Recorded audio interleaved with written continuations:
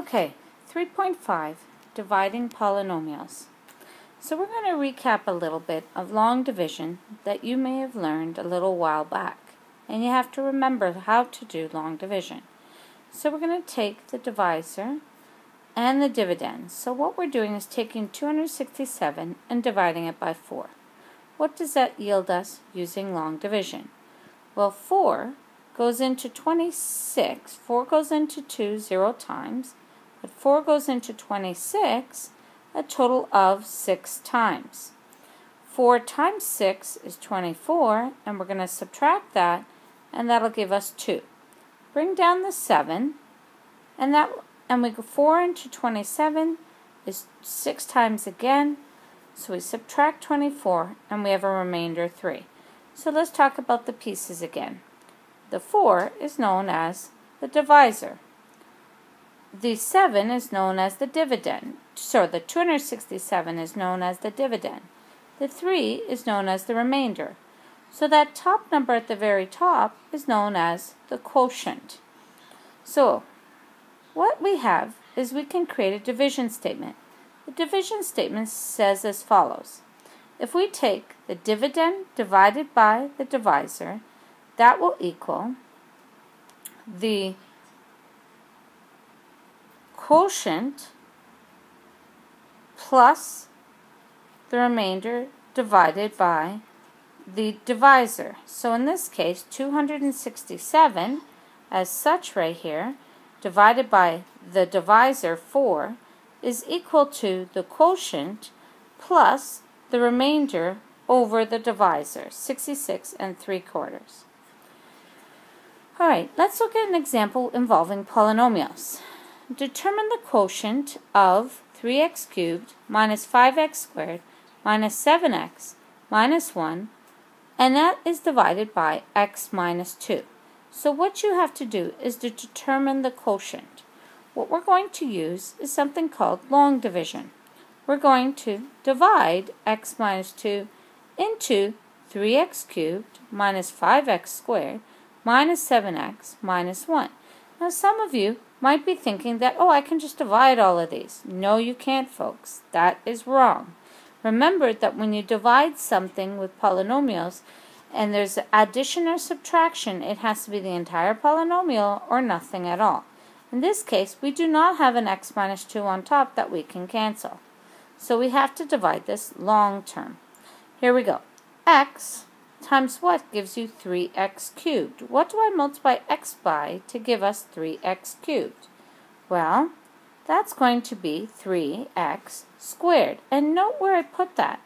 I put that quotient, I line up the degrees. So this is x squared, and I line up with the same term. So we line up the common terms.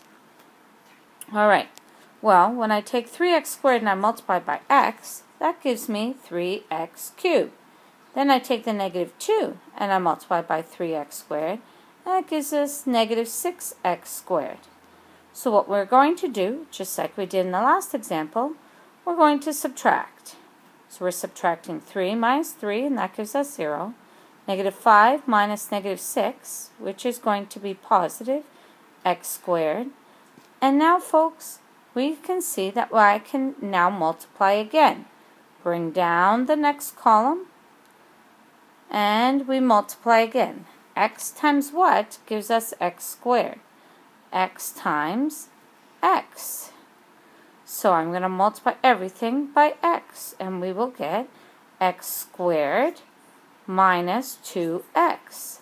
Subtract that, and we will have a value of negative 5x. Negative 5x, we bring down the minus 1, and we're going to try and multiply again. When we stop is when all these numbers have been exhausted and this degree is higher than the remainder. The remainder and this degree can never ever have the same degree. Okay, the remainder must have a degree that's lower than the divisor. So x times what gives us negative 5x, and that is negative 5. Negative 5 times all of these will give us negative 5x plus 10. Subtract, and we end up getting negative 1 minus 10 is negative 11. So there is a remainder of negative 11. Here is our quotient.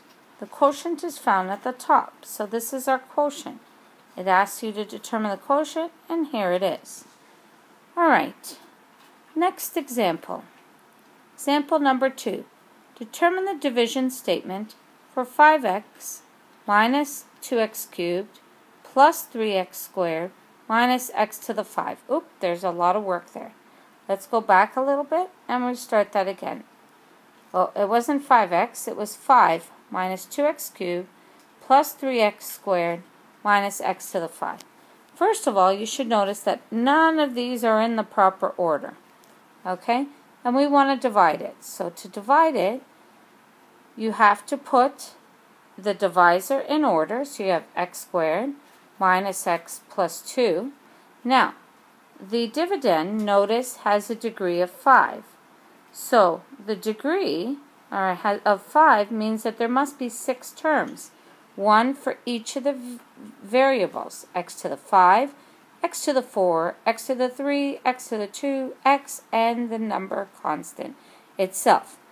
But we don't have 6 terms here. So we're going to have some placeholders in order to be able to divide it. Something to keep note. Whether it's the numerator or the denominator, you must remember that you have to place zeros where there could be placeholders. For example, if I didn't have the minus x here, in order to use long division, I would have to put a 0 for that x value. Very important to know. All right, so in here at the top, I have negative x to the 5 plus 0x to the 4 as a placeholder, folks, minus 2x cubed plus 3x squared, and then don't forget there's another 0x plus 5. And what we're going to do is multiply. X squared times what gives us negative x to the 5? Well, folks, that's going to be negative x cubed. When I multiply negative x cubed by everything, I'm going to get negative x to the 5 minus plus x to the 4 minus 2x cubed. What that will do is once we subtract, you will have negative x to the 4. Oops, there we go again. Let's go back a little step. Minus x to the 4 minus 2x cubed. And that's when we took negative x cubed and multiplied by everything here. And this is what we get. Subtract each statement, and you end up with negative x to the 4 plus 0x cubed. Bring down the next line, 3x squared, and now we're going to multiply. X squared times what gives you negative x to the 4. Just looking at the first terms, folks. That's all we're going to look at. And we get negative x squared. Well, line them up. Remember, we're lining up the variables. So, negative x to the 4 plus x cubed, and then minus 2x squared. Subtract all three parts, and we'll end up with negative x cubed plus 5x squared. And then bring down the next line, 0x, and we start the process over again. And we multiply everything by negative x. Here it is, folks. And you end up with 4x squared plus 2x. Bring down the last one, and we're going to continue this on to the next page. Alright, so we're going to repeat this whole thing on to the next page. We're going to multiply by plus 4. So let's look at this over again. Alright, there it is. I just shrunk it a little bit. So you can see here how this is where we ended up. This is where we ended up. And we're going to add 4. And we're going to multiply everything by 4. And we get this. And when we multiply by 4 and subtract, we end up with 6x minus 3. Note that here the degree of this is actually lower than the degree of this, so the degree of the remainder is lower than the degree of the divisor. Therefore, we can stop. And we write the division statement. This is the division statement. So it's the, let's look at this. This is the dividend divided by the divisor is equal to the quotient plus the remainder divided by the divisor. All right, next one. Just a moment. All right, so we're going to look at a version of synthetic division. So we're going to synthetically divide the following polynomial, the polynomial rational function, a ratio of polynomial functions. All right, so here it is, and we want to use synthetic division. So synthetic division says we're not going to take the root, folks, like the book does, but we're actually going to take the factor. So -2 is the factor. So x minus 2 is the factor. We drop the x and we have -2. And we're going to drop these variables as well. So we're only looking at the numbers themselves. So it's 3, -5, -7, and -1. If there was something missing, this is a cubic, so there must be 4 terms, and there are, so if something was missing, we put a 0. But I want to explain what happens here. So one more time. The divisor, we drop the x, so I'm going to cover that up. We'll only have -2 on the outside, and on the inside, it's going to be all of the coefficients of the x's, okay? So we're basically dropping the x's. In this case, the bottom, remind you again, it's going to be -2. All right, what that will do. So we take that, and now we're going to drop the 3. We multiply these 2 out, and then we subtract, and we're subtracting, just like we did in long division, we're subtracting this.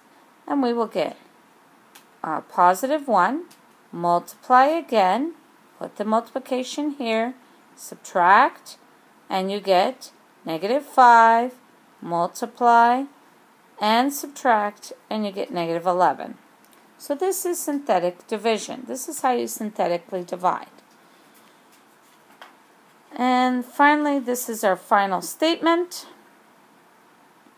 This here, 3 plus 1, this 3 plus 1 minus 5 is going to be your quotient, and this -11 is your remainder.